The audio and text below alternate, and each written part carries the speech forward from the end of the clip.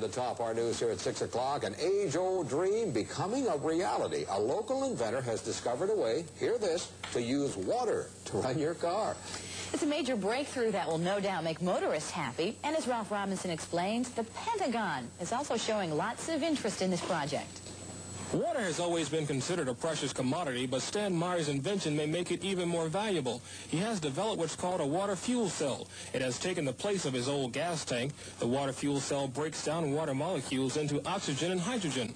The hydrogen is used to run his dune buggy. I don't care if you use rainwater, well water, city water, ocean water. If you don't have any fresh water, go ahead and use snow. If you don't have any snow available to you, they use salt water because there's no adverse effect to the fuel cell.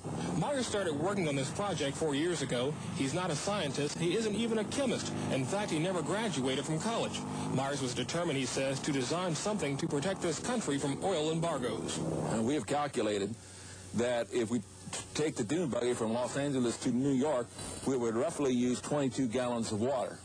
The Pentagon flew a lieutenant colonel in last week to look at Meyer's invention. There's talk of possibly using it in the Star Wars defense program and to run Army tanks. Myers is currently perfecting a water fuel cell for cars. It will cost about $1,500. He says it won't need any maintenance, and you won't have to replace it. It'll be at least 2 years before the fuel system goes into mass production. The day it happens will be one the fuel industry hates, but it'll put a smile on the face of those who've had to say at one time or another, fill her up.